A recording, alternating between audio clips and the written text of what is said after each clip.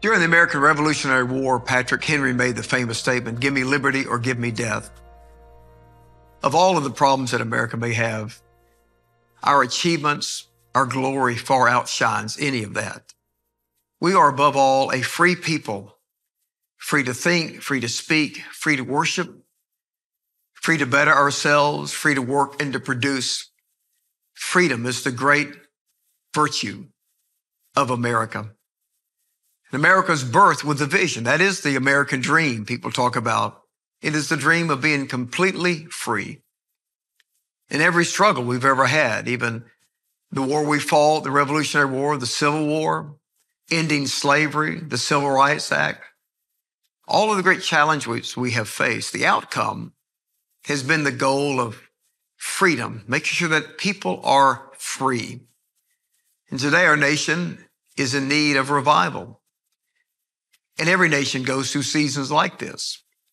And the greatest cure for the ills of America today is the gospel of Christ, a change of people's hearts. We focus on changing policies and programs and politicians, and all that is important. But the great need we have is the change of the human heart. The better we are as people, the better society we have to live in. This week is National Day of Prayer, and we're fortunate to be in a nation where we declare every year by an act of Congress and a resolution signed by the President, a National Day of Prayer. And we're observing that National Day as a church family. The Bible tells us in 2 Chronicles 7:14, God says, "If my people who are called by my name shall humble themselves and pray and seek my face and turn from their wicked ways, then I will hear from heaven, I will forgive their sins and heal their land." And Jesus said in Matthew 21:22, all things are possible when we pray. When you pray, believe that you receive, Jesus taught us, because all things are possible through prayer.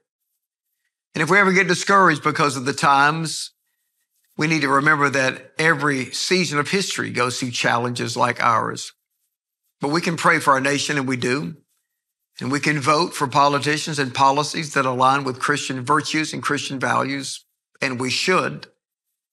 And we can be good citizens. We can serve our communities to make the best cities, communities, towns, states, and nation that we can all share and enjoy together. We can love each other and respect one another. Love your neighbors yourself is the royal law found in Scripture in both the Old and New Testament. And in that way, we help build a better America. Spend a few minutes on your own wherever you are to thank God for the freedom we have and to pray for our nation.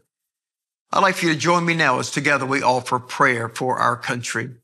Father, we thank you and we praise you for the gift of freedom, the privilege of living in this great land. We are honored that we have a National Day of Prayer. We do not take that for granted.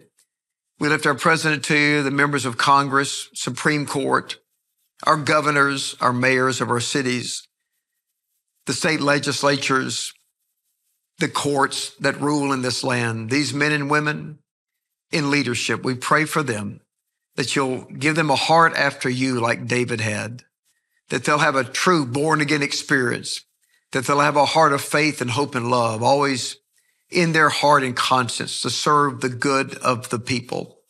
We pray that you'll remove the wicked from high places that govern in an oppressive way, that you would have mercy on us and replace them with godly men and women, righteous men and women who do the right thing for the right reason to honor you, that you'll raise up leaders. Your word tells us in Proverbs that when the wicked bear rule, the people mourn.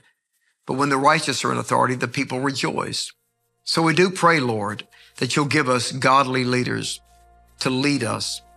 We pray for healing. Above all, we pray for revival. We pray for the pastors of our churches, for every church, for churches that have gotten off course, some that have abandoned the gospel, that you'll raise up a generation of young men, young women to preach the gospel of Christ with passion, to bring hope to the world.